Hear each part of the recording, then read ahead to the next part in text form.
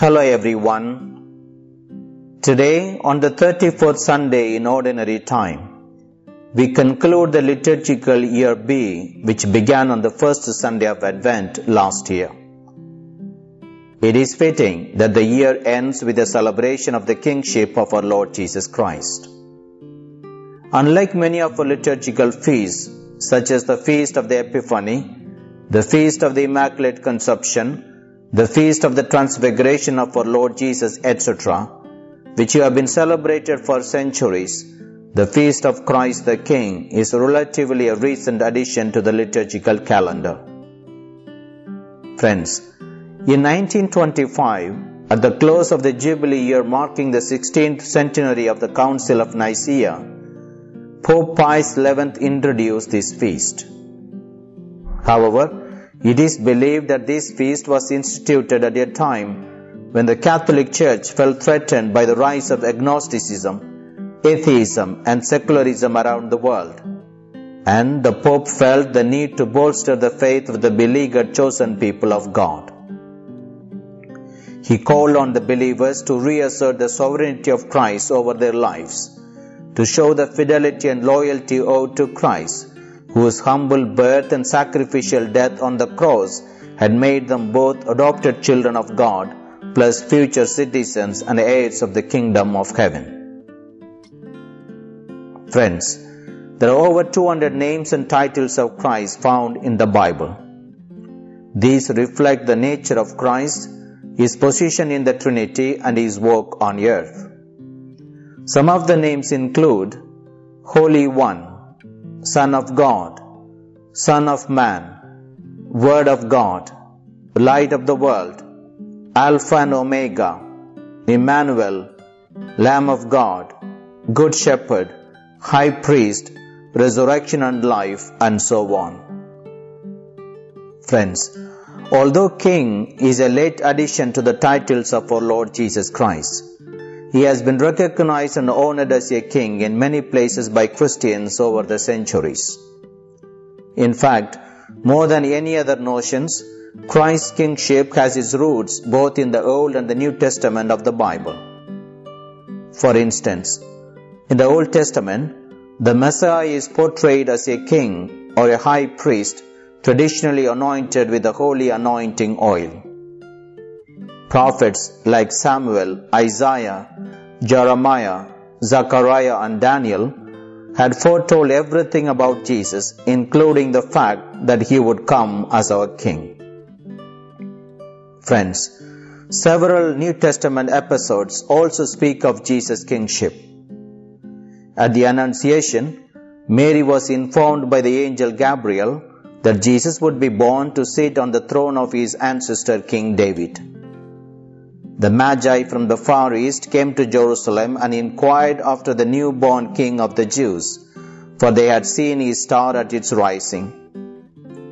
All the four Gospels, Matthew, Luke, Mark, and John, have recorded that Jesus' followers gave him a royal welcome befitting the Messianic King by waving palm branches and placing their garments in his path and singing, "Blessed is the King who comes in the name of the Lord."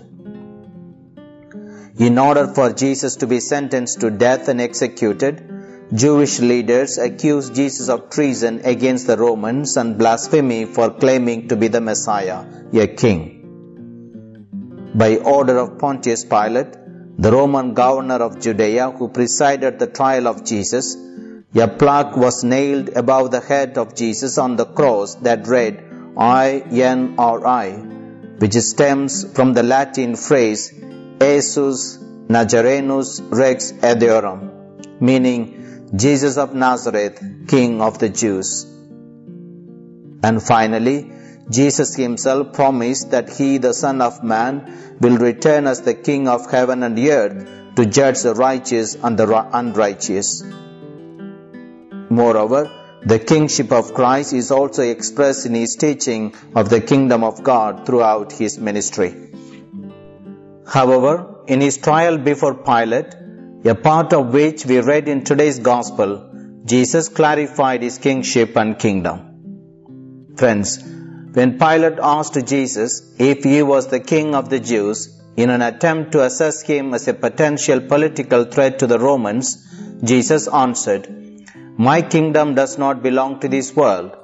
If my kingdom did belong to this world, my attendants would be fighting to keep me from being handed over to the Jews. But as it is, my kingdom is not here." Friends, in his reply, Jesus clearly implies that Jesus is a king, but not a king in the political sense. His kingdom does not belong to this world means that the nature and origin of his kingdom do not belong to this world. To put it differently, Jesus' kingdom is not a literal, physical and visible kingdom like the Roman Empire, but rather a spiritual and invisible kingdom. His kingdom is not built upon legalities, but upon beatitudes, such as humility, meekness, comfort, righteousness, mercy, purity, peace, and sacrifice. His reign is not over land, but over people's heart, and his kingship is grounded on not physical force, but on love. Friends, when Pilate pressed further, Jesus was very emphatic in saying, "You say I am a king, for this I was born, and for this I came into the world, to testify to the truth." In other words, Jesus was indeed born a king, and he came into the world to be a king. But the establishment of his kingdom is by bearing witness to the truth. Friends, the truth that Jesus was referring to was not so much in terms of being honest or not telling lies, but in declaring or confirming God's existence and his love for humankind.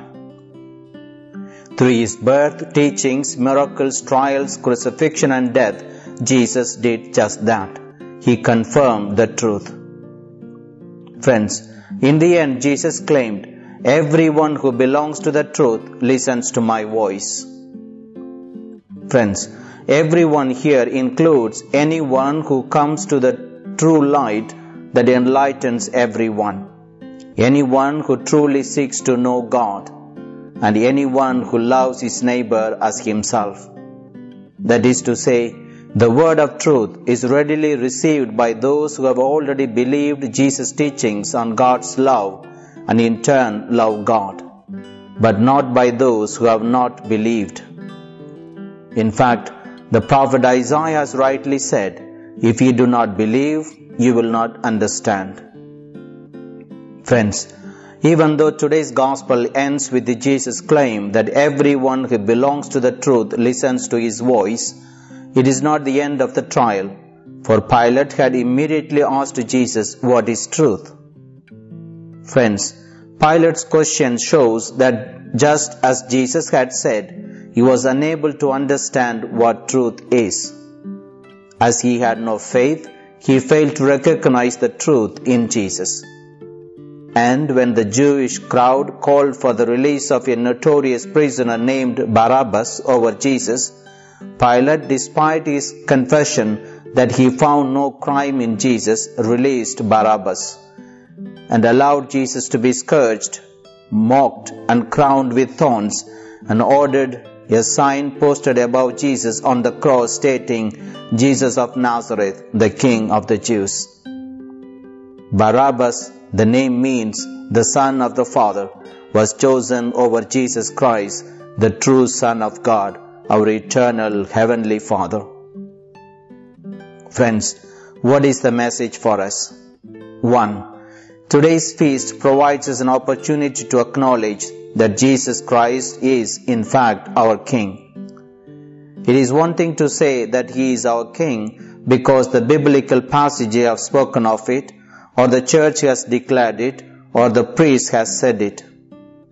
Yes, as St. Paul writes, faith comes by hearing, and hearing by the word of God.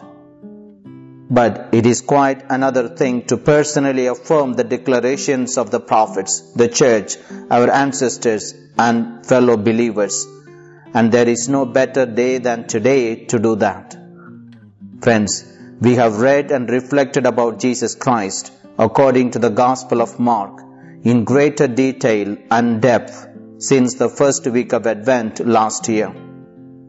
It is only fitting that today we come before Jesus, bow in gratitude and acknowledge that He is our King and has supreme power and authority over every part of our lives, our spirit, our body, our thoughts, our emotions and our will. Thus, it must become a daily act in our life. Jesus Christ is not our King if we do not obey and submit to His authority. 2. We often pray for God's kingdom to come in our Father prayer.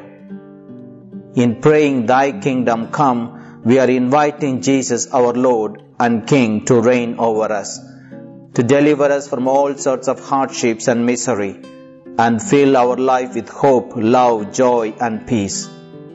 Friends, God recognizes our inner longing and addresses all the issues about which we have concerns by giving us two choices, to choose between Christ the King and Barabbas, that is, between light and darkness, between good and evil, between life and death. But too often, we prefer darkness over light, evil over good, the way of sin over the way of Jesus. Friends, as a result, we are unable to make the kingdom of God a reality in our life and in the people around us. Friends, on this great feast of Christ, the King, let us rededicate ourselves to the truth by listening to the voice of Christ and recognizing the reign of Christ by obeying His teachings. Amen. God bless you.